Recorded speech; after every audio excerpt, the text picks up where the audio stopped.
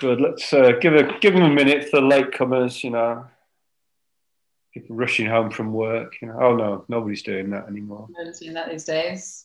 Yeah.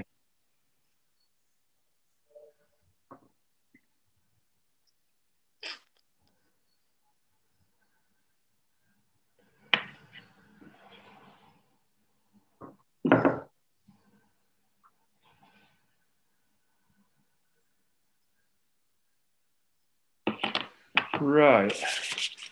Okay. If people arrive, David will let them in. So I think we should start really. Okay. So welcome to Grow at Home, Artist Talks, a series where we hear from artists and authors about their work and practice. And Grow at Home was made possible by the Arts Council England Cultural Recovery Fund, which we're very, very grateful for. We'll be live streaming tonight and recording, so it will be archived on our website. And we also sometimes use screen grabs for publicity purposes. So please be aware that if you are not comfortable with being recorded, you need to switch off your webcam. There'll be a Q&A at the end of the talk.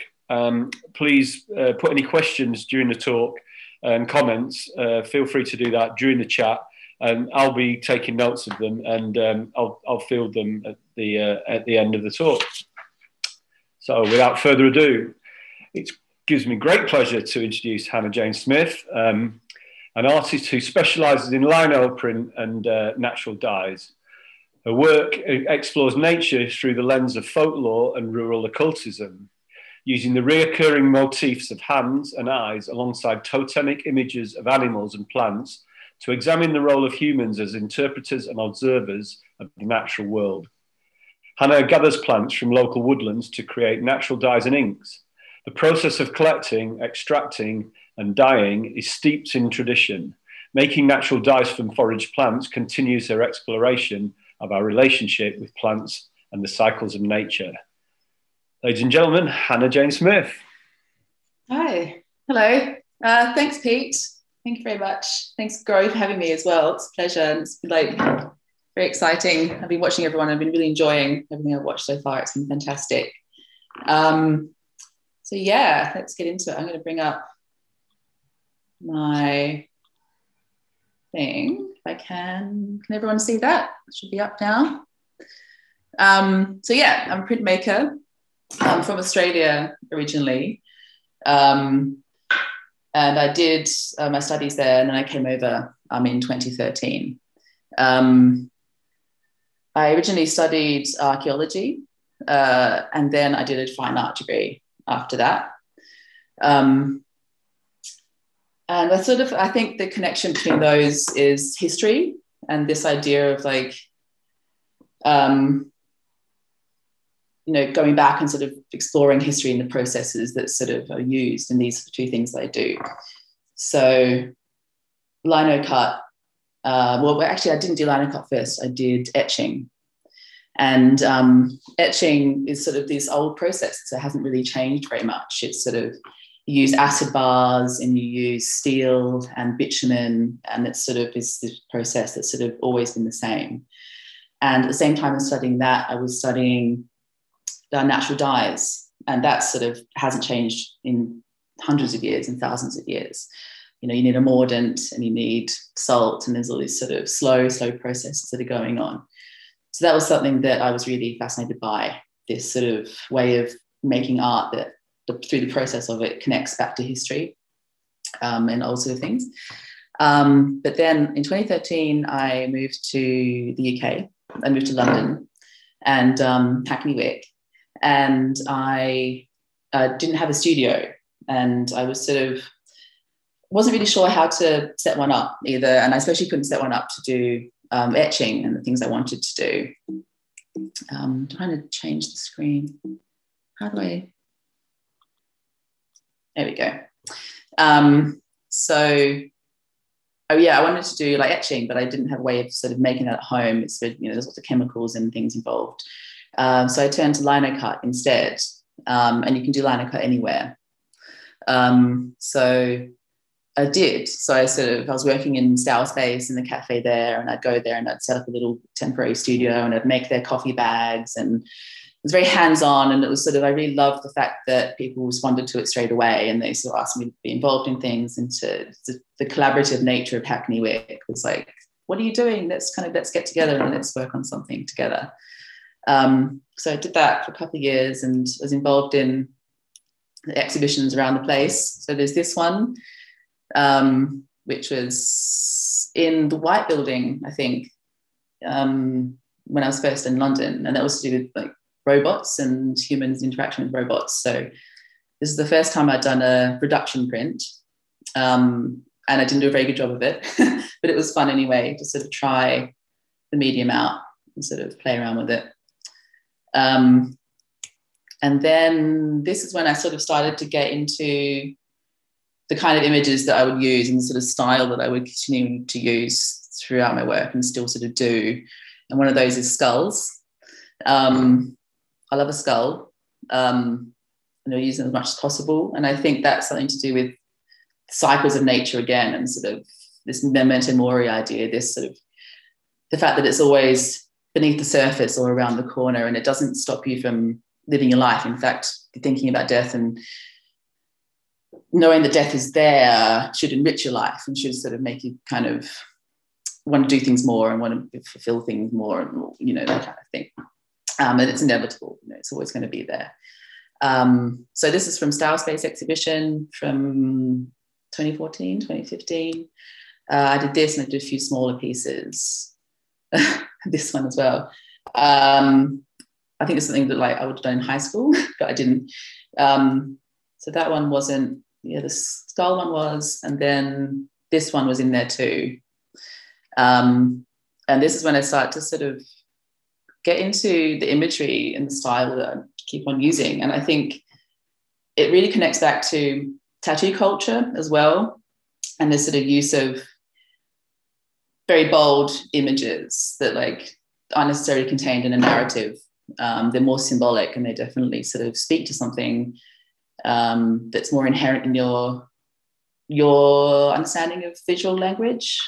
So that when I first started getting tattoos, people would come up and they'd be like, oh, what's your tattoo mean? And they really wanted you to have they want me to have a reason for them that's like really core, like really fundamental. Like it's about my father, it's about, you know, there's a story behind it. It's, oh, I got drunk with my friends. But a lot of the time they're not about that. I want to have them in my body because they remind me of something that reminds me of something else, and it's part of a bigger story. And I think that's sort of what I want my work to be like a bit as a printmaker as well. I don't want to sort of give you the whole story. I sort of like the idea of someone being able to find something that fits with them. But I know what I'm, you know, it has a story for me. And if it has a similar story to you, then that's pretty good, but it doesn't have to. So yeah, there's this one. And hands is something that I start to use quite a lot. I like this. And then nature as well. This idea of sort of, I think early on in printmaking with linocut, I sort of fell in love with the idea of how it was a craft. You know, it's something that it's not an old skill. I mean, wood cutting is, but linocut is something that they were getting tiles, like lino tiles, and they were carving them and they were printing on them, and they are using it to go out and protest something or to go and make a statement about something. And it's very much like DIY and ready-made and sort of, you know, and I like that. It's sort of, it's something you can sort of just do without having to have a big sort of history behind it or something kind of thing like that. Like it's something that you can sort of give to other people, and like it's multiplied, you know, redoable. So yeah, and you make it with your hands, and it's something that, you know, you give to people as like a craft in a way.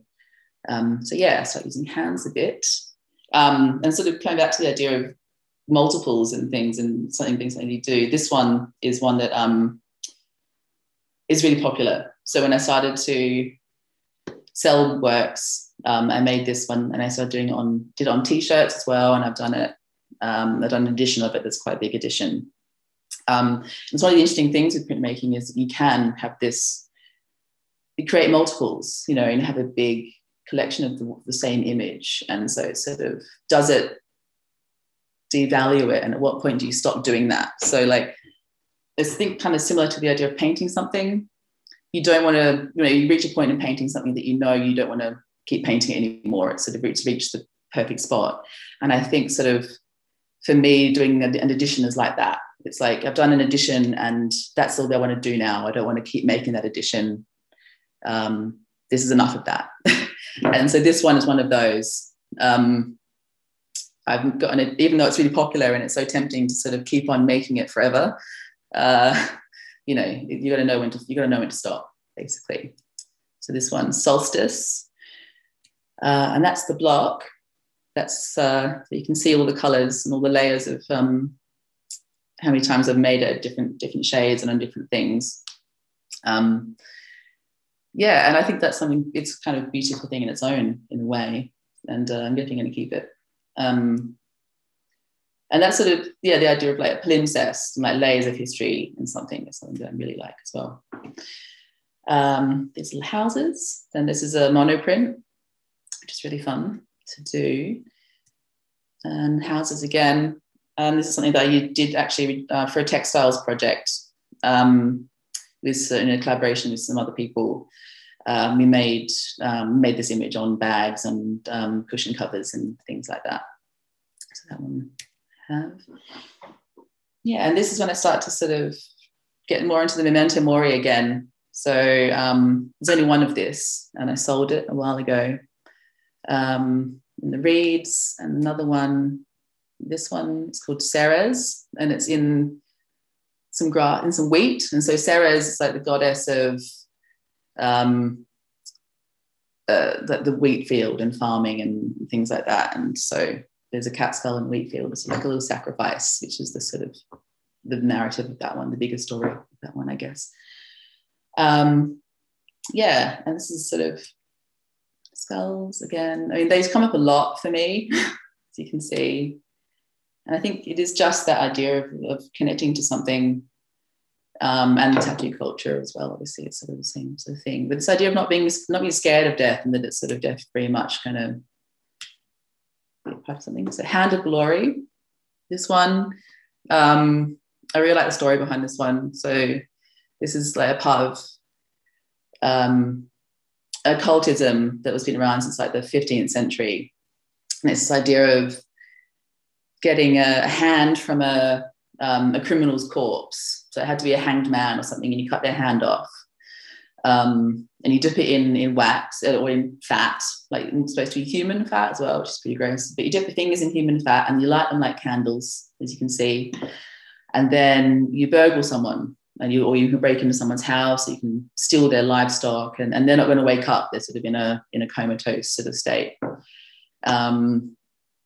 I just think it's really interesting that that's something, and it's become to be bigger than that. It's come to be a symbol for occultism, and sort of like, I mean, there's this idea that it's a good luck charm now as well, and there's all these sorts of other kind of stories behind it. The narrative just kind of spreads over time.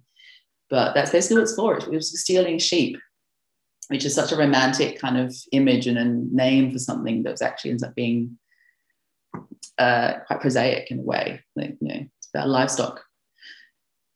The snake one, the adder. Yeah. Start to use this one, it's called Growth and Abundance, which I think is a silly name. It was rabbit funeral, really. This is from a photograph I found of someone who buried a rabbit in amongst these sort of big bunch of wildflowers.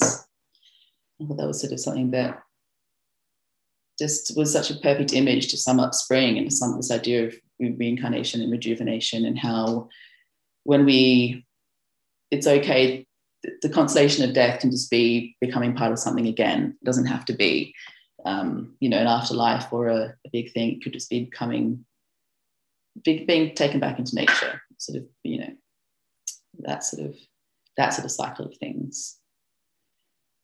And actually, I have, now looking at my work, I haven't done as many eyes as I thought I was going to in these ones. This one is called Hunter's Moon, and it's about the sort of coming across a deer that you can't kill in the field. It's sort of something that sort of makes you stop in your tracks and sort of hold your fire, basically. Be in awe of nature rather than want to sort of, or with nature rather than sort of want to overpower it in that sort of way. And there's something that I really try to come back to also is alchemical symbols, and this idea of like how people want to sort of make sense of the world. So, you know, you're trying to sort of find these paths into your own understanding of things, whether that is folklore or science. I mean, that's sort of what I was trying to do with archaeology, I think, and with my early sort of things I was trying to study. You know, science is fascinating, and I think there's this great connection between being an artist and being a scientist, if it's not too pretentious sort of thing to say. It's this idea of sort of wanting to find out things and wanting to sort of find ways to explore things and discover things. And that's like this connection that humans have to want to do that all the time with everything. You know, you want to find out what's in space, you want to find out how plants work. And, you know, and for a long time, there was no separation between magic and science. And I think that's such a fascinating time, you know, in a way, this idea that like they're all connected, and the stories that you tell, that you pass down, they're explaining everything in this way that's really fundamental. They're explaining how seasons work and how your body works, and, you know, what animals to have, what animals to grow, and how, you know, things like that, things that sort of, and how people work. And then you get to sort of pseudosciences, you get to alchemy, you get to sort of touching around the edges of understanding things in this way that's like still based in something kind of magical. And I've always loved the idea of that becoming a thing, and that maintaining, you know, that still being how we live. So like, you know, with this sort of sense of awe about things, even if we understand them, which I think is, you know, we do have to a certain extent. Yeah, so this gives you a bit of an indication of how I print. I don't have a press. So once I carve the block, which is what you saw before, I have to use a spoon. So you know, rub it on the back with the spoon. So a wooden spoon like this, or a metal spoon, which is really time consuming, and it doesn't always work perfectly. So I think I've had to change my expectations a little bit in terms of what the image is going to come out like. So you can see on this one that there's like bits that aren't as black as other bits, and that's sort of because I can't press that hard, or I can't get them out properly, and it's become part of the work. And I think it's something that I really like about it now, is this, like, there's a real human sense of it. You know, it's been made by a person, and you can really tell that. And I think that even though it's sort of not perfect, and printmakers are known for their perfectionism, you know, it's okay. Like that's sort of part of how it's going to be, and it gives it a sort of bit more tangible thing that I think is kind of aesthetic that I kind of like now, even though I try really hard for that not to be how it comes out. That's just how it's going to come out. There's no huge story behind this. I just did it because I love octopuses. I think they're fantastic. I think they're fascinating. And that's another sort of thing. These animal images often that I just use because they do have that kind of like totemic connection. They have, you know, there's something very defining about a snake, you know, that you can look at it and you can sort of go, oh my God, I have association like this with a snake, or I have an association like this with a rabbit, you know. And they do have these sort of symbols that are quite big in Western language, I think. You know, everyone's got a different story, and different cultures have different stories. But that's something I want to say, actually. One thing they're Western folklore, and it's Western stories, and especially kind of English, I'd say.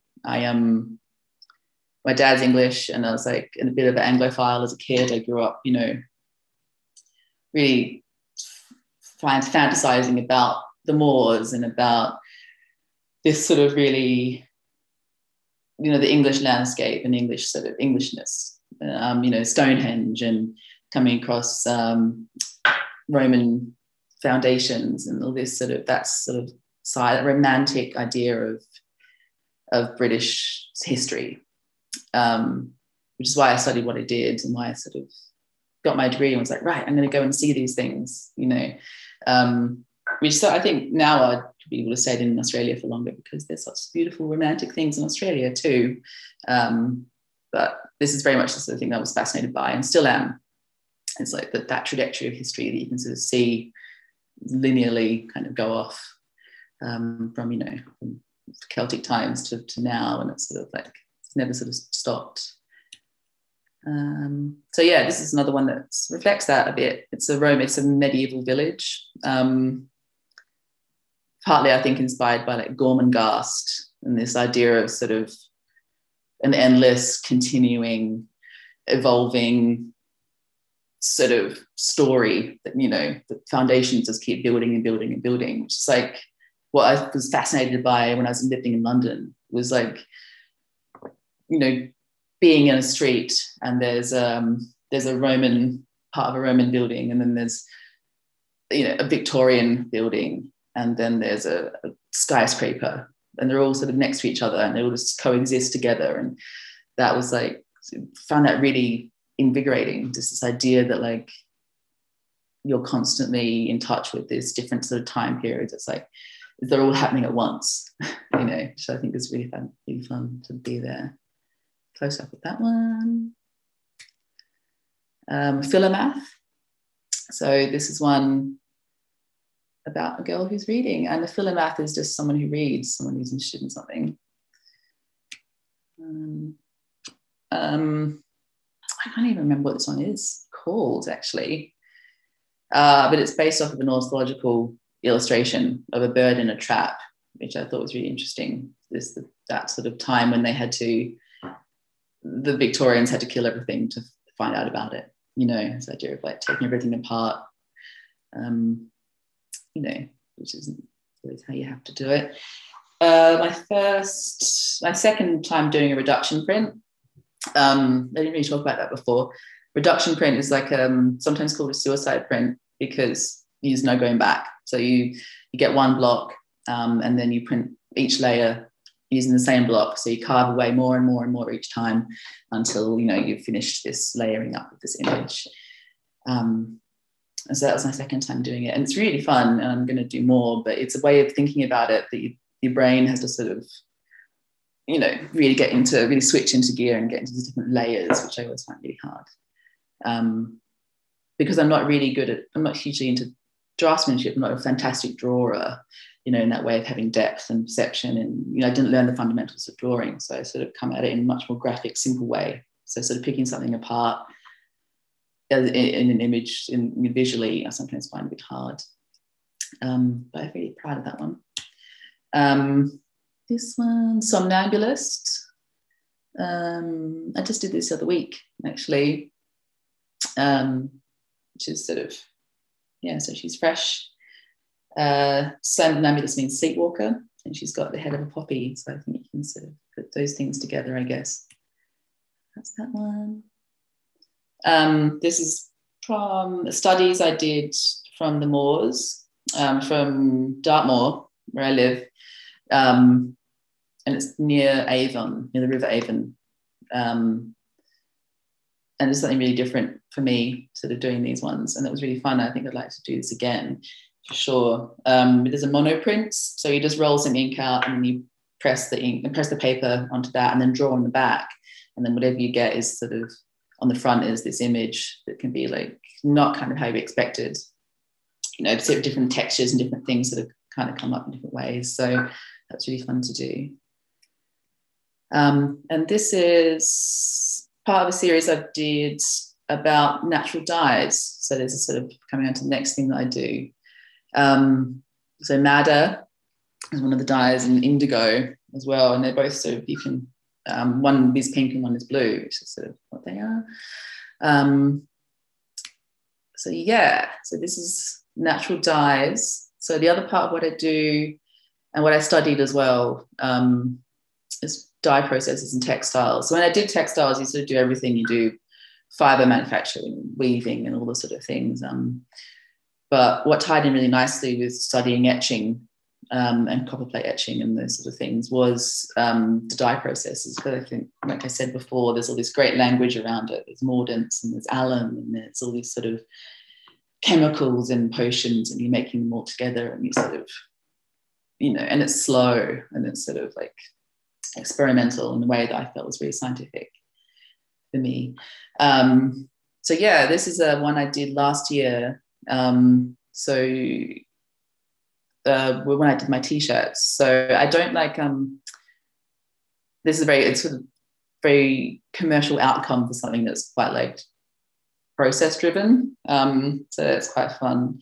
So I have this sort of, you know, I go out and I forage these things from the hedgerows, and I sort of make these sort of dye baths, and I experiment with how they sort of, the outcome of these fabrics, but you never really know what it's going to be like. And then I do cotton t-shirts, and I dye them in different ways in these different colors, and I print on them and I sell them. And it's, it's sort of like, so it's not a huge sort of big, I just like the fact that it's these two things that are quite different that kind of come together to make something that's quite simple. So yeah, dandelion and alum. So alum is like a mordant, it's like a fixer, and it also changes color a little bit. So often you get your fabric and then you soak it in the alum, and that sort of opens up the fibers to allow the natural dyes to go into it. So it changes the way the fibers work a little bit. So these are experiments I did. And this is black bean and white vinegar. And that was the pink, which is pretty cool. So you can use anything. So I use kitchen scraps a lot. Avocado skins are really good, like the dark avocados. Avocado skins and seeds make a beautiful pink. Black beans make a blue, except in this case, which is quite lovely. And onion skins. So it's things you have around, and I sort of love that it's just really easy. And you can just change something straight away. But I also go and get things from the hedgerows, but not as much, because there are laws as well about sort of picking certain things. I don't just want to go and pick everything. But dandelions and grasses and lichen a little bit, as long as I've sort of found it. I haven't like picked it off anything, because it's, you know. So that's black bean, and that's a black bean t-shirt that I dyed last year. So it's sort of a summer thing for me as well, because I've got to do it outside. So I'm sort of going to start doing them again. So these are all sort of old things that I haven't got anymore. It's a t-shirt I did, and that's who's that? That's turmeric and onion skin on that one. So I would have over dyed. So probably would have been taking 3 dye baths for that one. So you dye it with the alum, that would soak in the alum, then I would have dyed it with the turmeric, and then I would have cleaned that, and then I would have over dyed it with the onion skin. And that sort of, the onion skin's got quite a high tannin count in it, and that was really good for fixing colors. So if I over dye with the onion, it'll lock that turmeric in, and so it gets that beautiful golden color. This one is also onion skin and avocado. So you can see the avocado is very beautiful pink. That's sort of a bag I made. It's always coming to the end. So this is a little book that I did as well. These are all based off of occult symbols for protection. So all these little symbols in here that I've drawn, that I've printed. And that's something that I do a lot as well, as small books. Yeah, that's sort of it. I think I rushed that quite a lot, but do you have any questions? What happens now? Was that pretty quick? Sorry, Pete. I feel like that was... No, that was brilliant. It just flowed really well. I don't think you rushed it at all. It was a really... it's all a blur. Really interesting and informative. I mean, if people have questions, please, we could just open up the chat, or if you want to just put them in the chat, or you can maybe just kind of unmute or something and ask questions. I mean, I've got loads of questions. I've got a whole load of notes that I made. Good, that sounds great. No, yeah. So this is look, Jordana from Grow, of course. She said, I'm going to read the last bit first. She said, I love your work. And Thank you. I concur.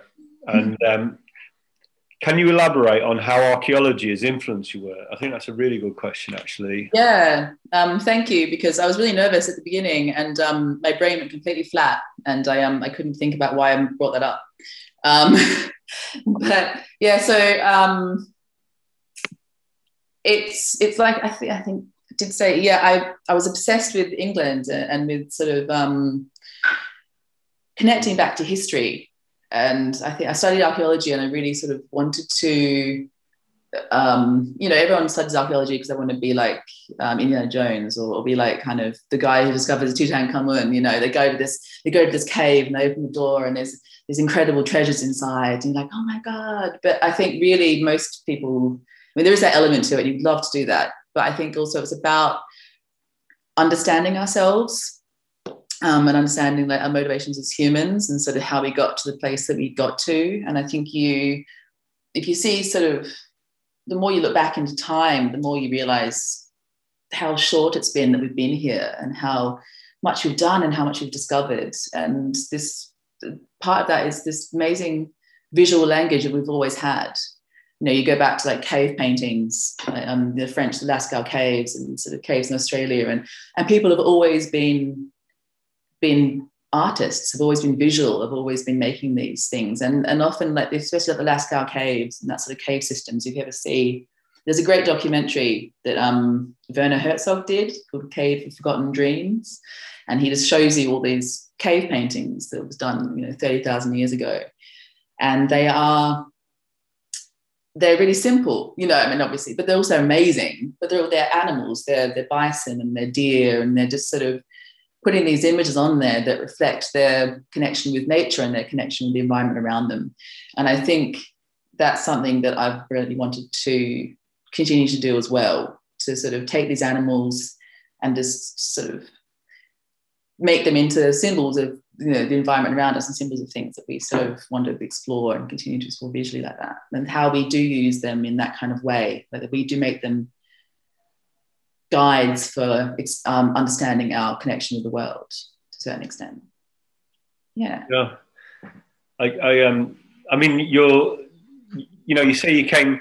It's odd because I did an interview with Edwin, the graffiti artist, and he was the same. He kind of came to England to kind of rediscover some sort of lost roots or something like that as well. And it was quite, I think maybe a common thing for people from the other end of the world, that kind of, yeah. But I think, you talk about Lascaux cave paintings and the indigenous original Australian population. I mean, they just keep discovering more and more stuff. Yeah, which is older and older. They sort of keep going back and back into time as well, which is amazing. Yeah. Unbelievably sophisticated artworks, and their images of pipefish or something. They think they think that it's a kind of ancestral memory from the end of the Ice Age, when there were loads of pipefish washed up on the beaches and things like that. And yeah, it's incredible, isn't it? Yeah. I mean, more questions, please. More questions. I mean, I've got a few. I mean, I wrote down loads of stuff because I think it's fascinating. I think archaeology is like a dream job for a lot of people, isn't it?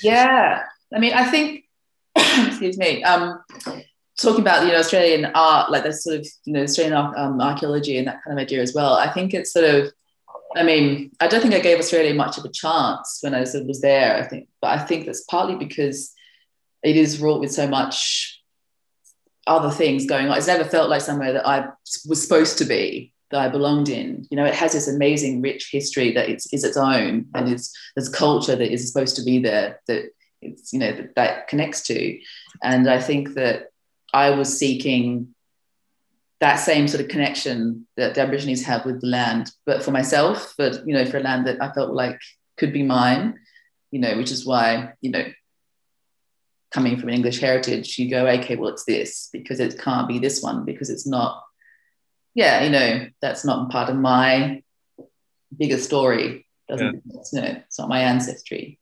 I mean, I had a friend who was an archaeologist, and he said they dug in pouring rain and mud for like months in Chelmsford for this Roman kind of, and he said a student turned up, and the next day she found the most perfect and example of a Mithraean kind of gold bull. Amazing. In the dirt.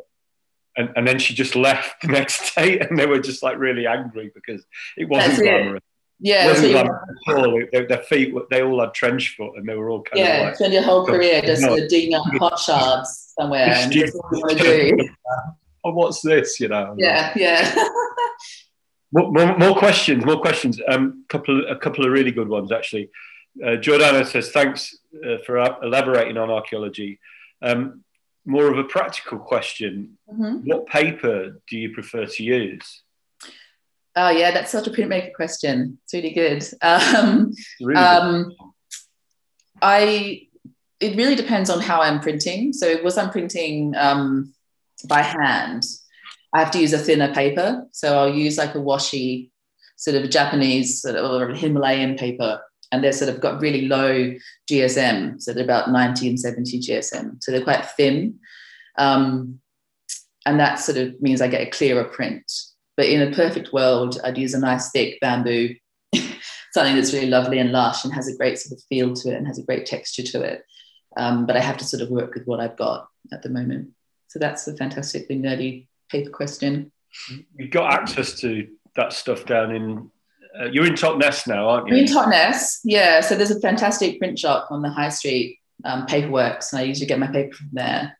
But at the moment, I've been ordering it online through a company that's somewhere in the north, but hand printed, and they've got a fantastic selection that they send me. It's great. You can get anything online these days. I bet they're based in Hebden Bridge. Yeah, I can't remember, fortunately, but they're fantastic though. They've got really good selection stuff. Brilliant. We've got a question from Catherine Small. Beautiful works. And she says, you mentioned woodcuts and etching at the beginning. Yeah. Are you interested in exploring these, or are you happy that bolder linocut handprint?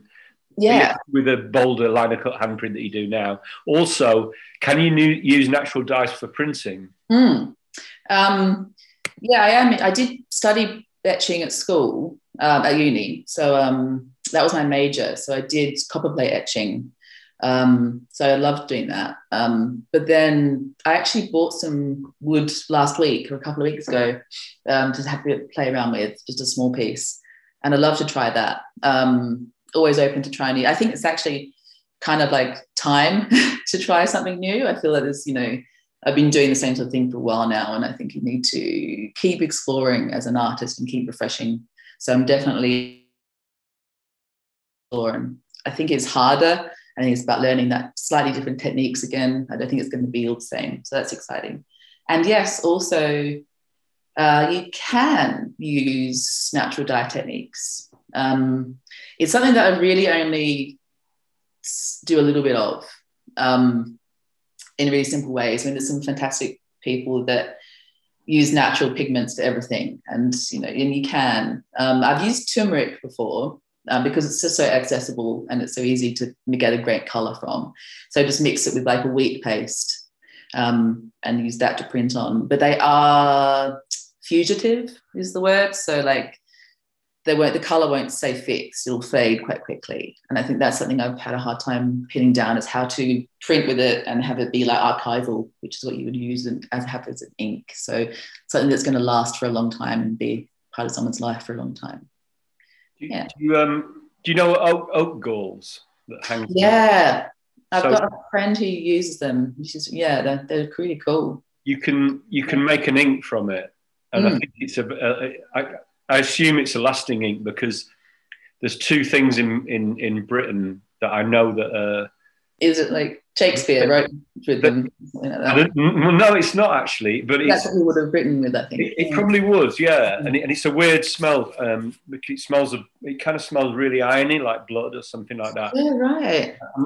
I think you'd have to look online how to make it, but you get the oak galls and you make this ink, and the two things they're allowed for, which suggests that they're long-lasting, this black ink, is legal documents, certain legal documents, and Jewish Torah scrolls. Oh, wow. It has to be written with oak gulling. So if they're Jewish Torah scrolls or legal documents, I imagine they're Lasting.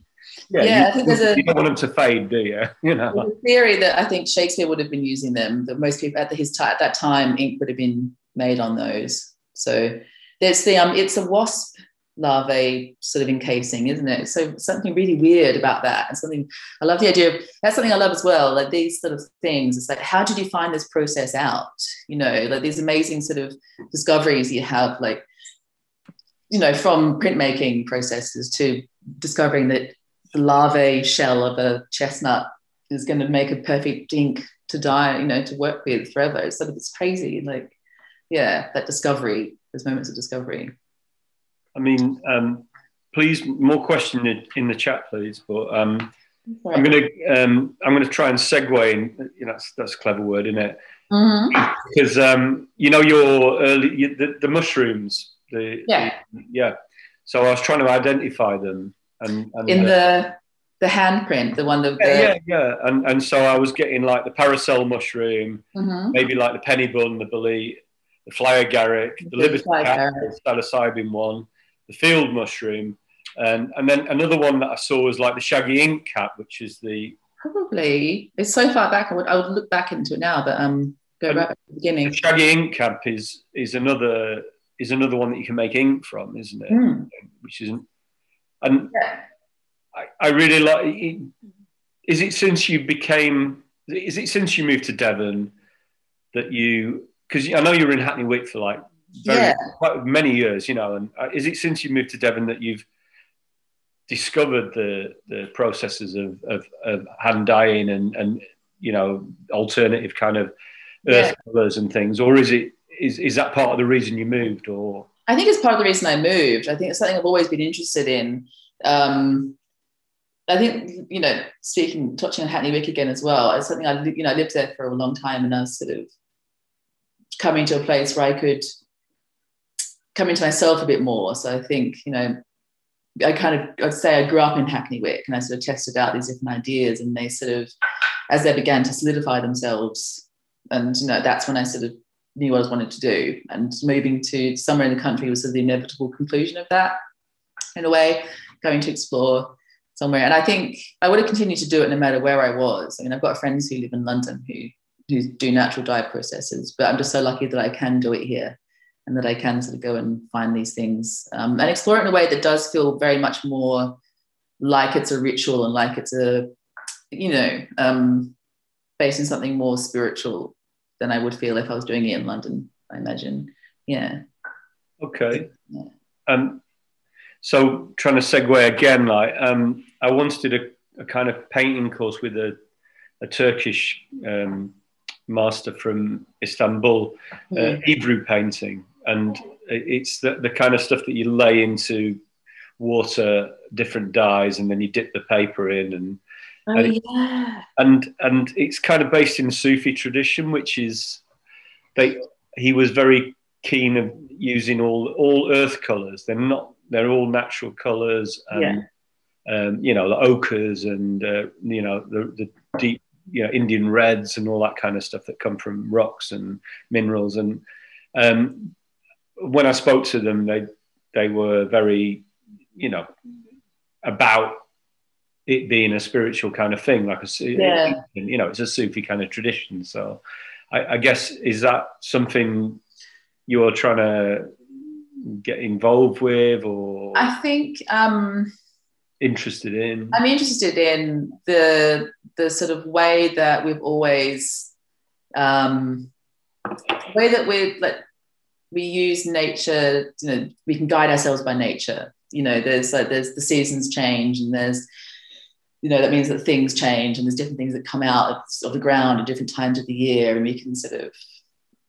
use those things to explain our place and everything. And I think my dye process, I don't so much, but I think that's something that, like, with my printmaking, that I am trying to sort of touch on a bit. And I think maybe bringing those two things together is something that I need to do more as well. Like, we're talking about pigments and dyeing with pigments and things like that. I'm very much stuck in the traditional printmaking idea of, like, black archival inks and it's very bold colors and these sort of things. But I think maybe tying them together would create that sort of more of that spiritual idea, the idea of foraging these things and then representing in print what I've sort of been exploring and making. You know, that would be fantastic. The next stage, I think. Yeah, I mean, it's a very current thing anyway, isn't it? Just, well, yeah, I mean, natural dyes is, which is fantastic. But I think partly like what I love about it is that it's sort of changing your idea of what color should be a little bit, because colors are, you know, synthetic colors are so bright. You know, like hot pink's amazing. It's one of my favorite colors, but it's so, you know, it's so fake, isn't it? And this idea that like, this is the strongest color you're going to get. You're going to get a peach color out of this. You're going to get a pale brown. You're going to get a dark, you know, light green. And this is sort of the shades that you're going to be that are real. These are sort of, you know, these earth shades. Absolutely. You know, I think, you know, in terms of English art, the pre-Raphaelites were the first people to actually use, you know, like the monarch of the Glen with the big purple sky behind it. Those colours didn't exist. They were part of the Industrial Revolution, you know, the cobalts, the thylacine dyes and all that kind of stuff. They're like chemical dyes. Yeah, I think I've got a book about mauve and how it was discovered by mistake. It was sort of like a byproduct of some sort of chemistry experiment, and he came up with mauve. Yeah. It was sort of mind-blowing. People were like, my God, like everything. Einstein came up with the theory of relativity and he came up with mauve, you know. Yeah, I know. I think it was a bit like that. There's a photograph of them all, and one of the guys is the mauve guy. It's like, oh. I've got another great question as well from Catherine Small. You mentioned you're interested in skulls and memento mori imagery. Is there any other imagery you're wanting to explore? I think I'd like to tell stories more, a bit more literally, maybe, and a bit more sort of figuratively. I think getting into figurative images, especially folk tales around women and transformation. I read a few great books and there's a great collection of stories about sort of, you know, selkies or women from different sort of beliefs that sort of, you know, Melusine, who's like a serpent lady, you know, those sort of, I love to tell those sort of stories, tell these sort of stories about women who transform for whatever reason it is, whether it's from a curse or it's from, you know, this desire to be closer to nature and those sorts of things, and be a bit more narrative and a bit more, you know, illustrative in my images. I'd really love to do that and tell those sort of those women's stories a bit more. For sure, yeah. The somnambulist, I'm going to try and say it. Somnambulist, yeah. You seen the Cabinet of Dr. Caligari? Yeah. Which is based around this kind of character, isn't it? Yeah, it's so great because it's just about sleepwalking. I mean, it just means sleepwalking. There's nothing nefarious about it, but they managed to sort of, I think it's Victorian times, they had to be weird, you know, they had to make it into something else. It had to be this connection to the liminal, or this idea of like, you know, being possessed. Or I think Freud got on board and he said it was about like desires and unspoken desires, you know.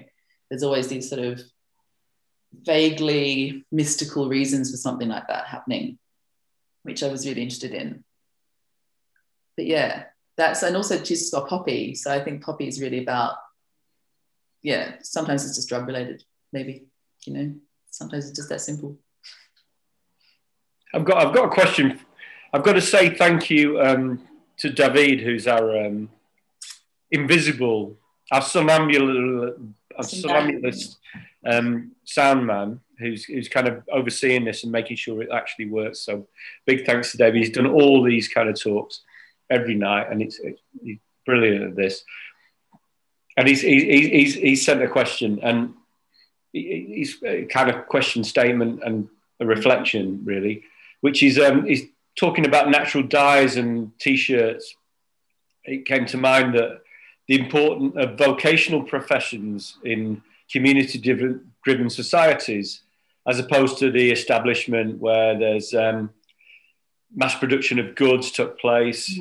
You know, perhaps every craft person or artist could dedicate their lives, and every customer would get exclusive pieces of art, and that would make more of an impact on society, and we'd be more aware of the value of things.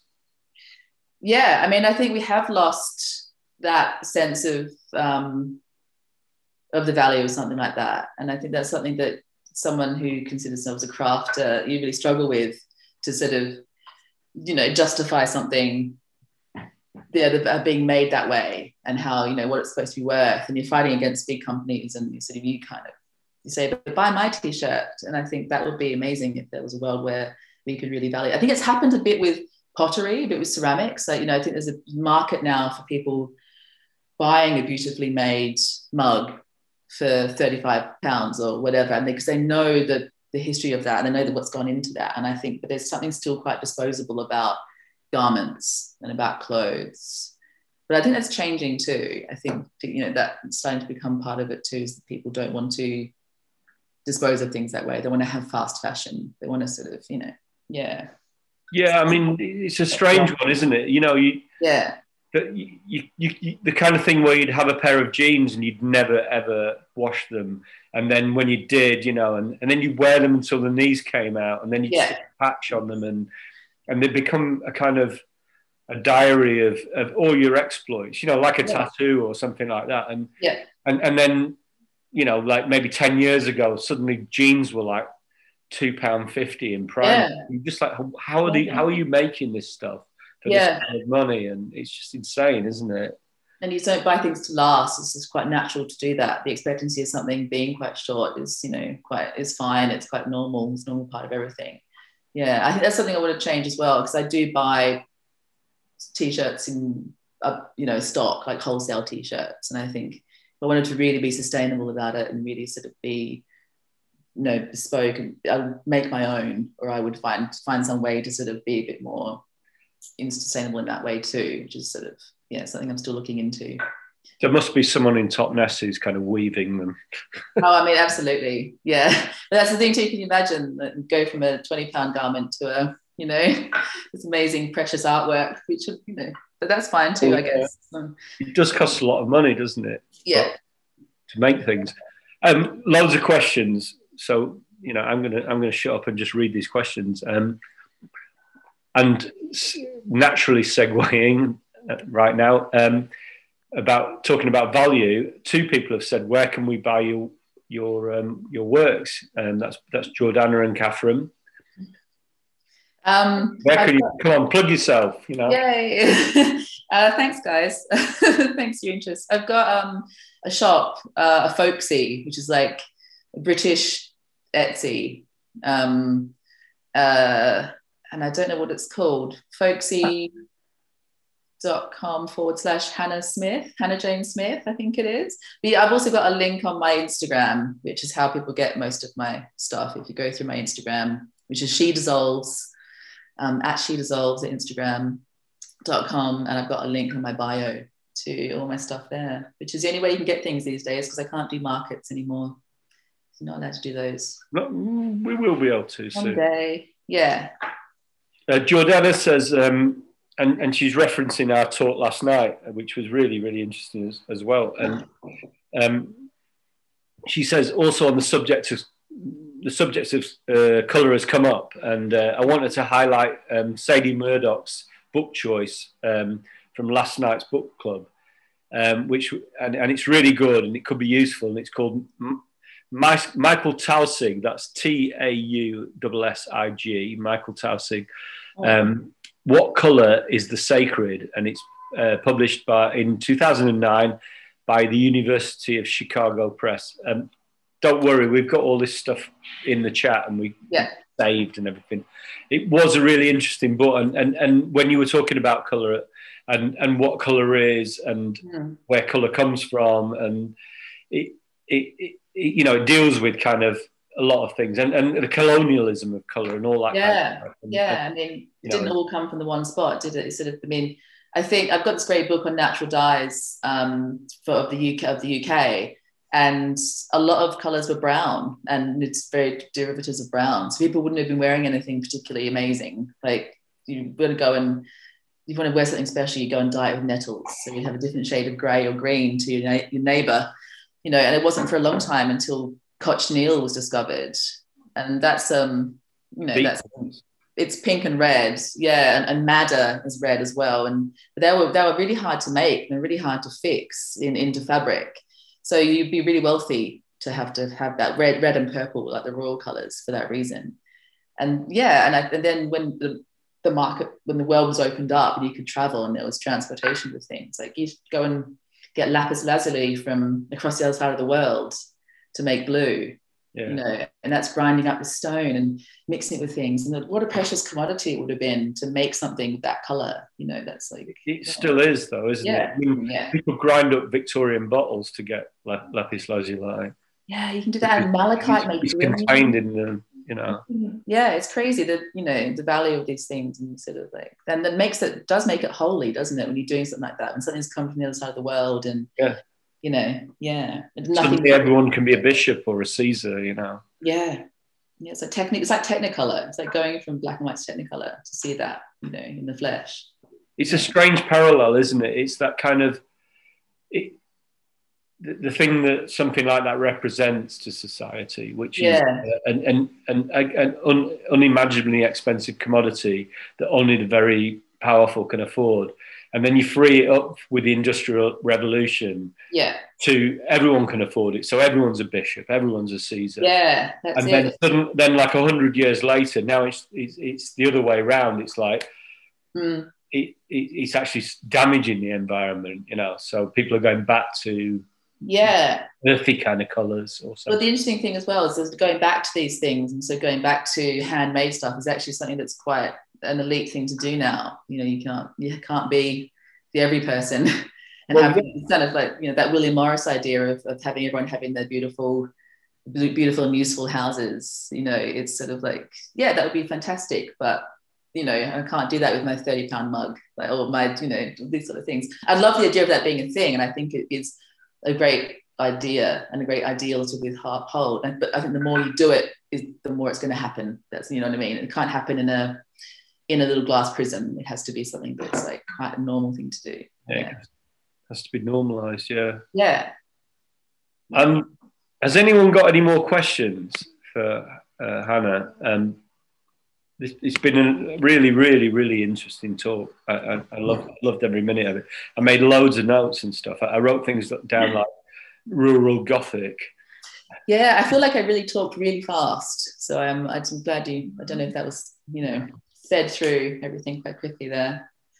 I tried, Thank you. Thanks for having me. It's been fantastic. Brilliant. It's been fun, Jordana says no, but this has been brilliant. And I you know, I echo that, and I'm sure everyone does. It's absolutely brilliant. Catherine says, no more questions, but it's been very interesting. You've answered most of my questions just in your discussion. Well, thanks, Catherine. It's lovely chatting with you as well. Well, you know, thanks for doing it, Hannah. I mean, it's a really, really interesting body of work, and see it grow from Hackney Wick and to where you are now. And well, that's it. It's nice to be in touch with Grow again. It's nice to feel that little Grow family, sort of, you know, from all the way from over here. You're welcome. When we start the jazz night again, I expect to see you at the bar. That's it. I'm going to be straight there. Yeah, for sure. Brilliant. Once again, thanks so much. Thanks to David for looking after us, as always, you know, in the back room, doing whatever he does on his computer and tweaking the sound and the vision. Thanks for everyone for coming. And Hannah Jane Smith, thank you very much. Thank you, guys. Thank you.